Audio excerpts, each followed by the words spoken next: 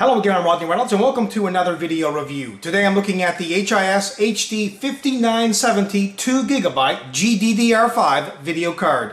What's included with the HIS HD 5970 video card is an installation guide, software and drivers, a case badge, Dirt 2 DirectX 11 game coupon, iClear 1x PCI Express card. There are two power adapters, one is a 6-pin and the other is an 8-pin.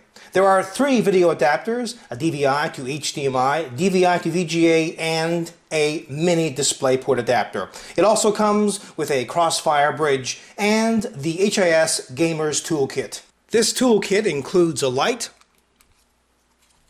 a screwdriver, a level, and a dust cleaner. The HIS iClear card is the latest solution to video card noise by reducing the distortion and noise generated from the graphics card. It reduces the noise distortion generated from both ATI and NVIDIA high-end video cards, TV tuner cards, and even hi-fi sound cards, and provides up to a 10% increase on signal-to-noise ratio as shown in this chart. This video card has a PCI Express interface of 2.1 and is based on two RV870 cores, which is built on the 40nm manufacturing process and has 4.3 billion transistors. The cooler is massive and it's comprised of a plastic top with a blower style fan. This fan pulls in cool air, forces it across the heatsink, and then ports all the warm air outside the case. It has heat pipes which are incorporated in the heatsink. There are lots of fins, and the base plate comes in direct contact with the GPU and memory. This video card has three video connections, two DVI and a mini DisplayPort. But remember that they include a DVI to HDMI adapter as well as a DVI to VGA adapter if required. Also, at the top is the Crossfire bridge connector. This video card requires two power cable connections. One is a 6-pin and the other an 8-pin. The maximum power consumption is 294 watts at maximum load and 51 watts at idle. So, an excellent high wattage power supply that can handle the load is very crucial, especially in a multiple video card Crossfire configuration. The core speed on this product is 725 MHz, and the 2GB of GDDR5 256-bit memory is 4 GHz DDR. It comes with 3,200 stream processing units for vertex, pixel, and geometry data, 160 texture units, and 64 raster operations. The pixel fill rate is 46.4 gigapixels per second. The texture fill rate is 116 gigatexels per second, and the memory bandwidth is 256 gigabytes per second. This product has too many technologies to cover in detail in this video, but let me mention the main ones. It has Terascale 2 unified processing architecture for physics. Image quality enhancement allows sharper scenes. Stream acceleration technology to run applications faster.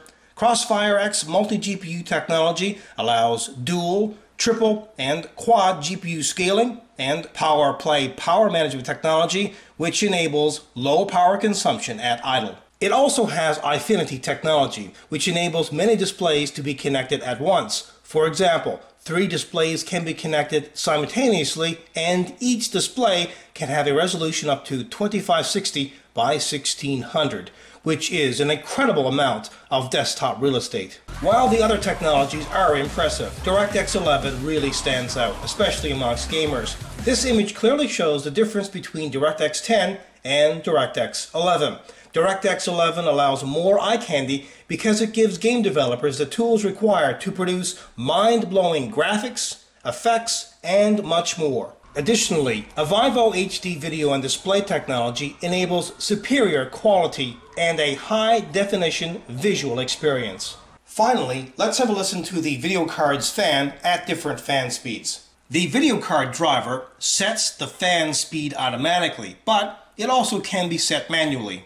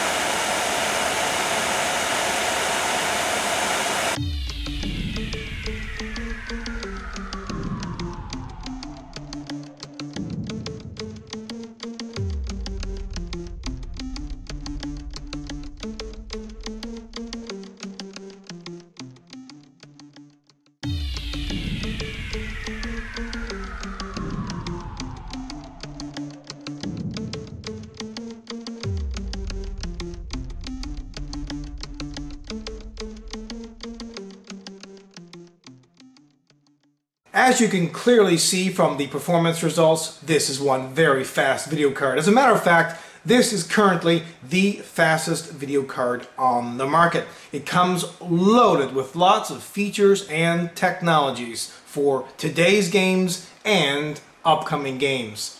Overall, without a doubt, this is a 100% kick-ass product. Until next time, take care.